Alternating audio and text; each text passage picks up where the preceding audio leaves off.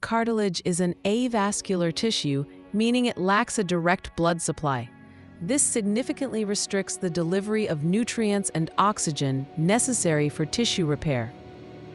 Furthermore, mature cartilage cells, known as chondrocytes, have a limited capacity for division. This inability to proliferate effectively impedes the regeneration process following injury. This slow healing phenomenon is particularly evident in traumatic injuries, such as those sustained during sports.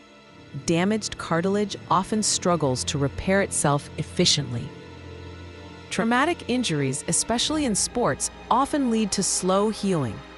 Damaged cartilage struggles to repair efficiently. As cartilage ages, it undergoes degenerative changes. A common process is calcification, where calcium salts deposit within the matrix.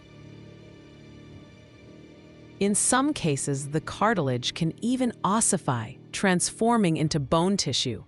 These changes alter the structural integrity and function of the tissue. Cartilage transformation. Cartilage can ossify, transforming into bone. These changes alter the structural integrity and function of the tissue.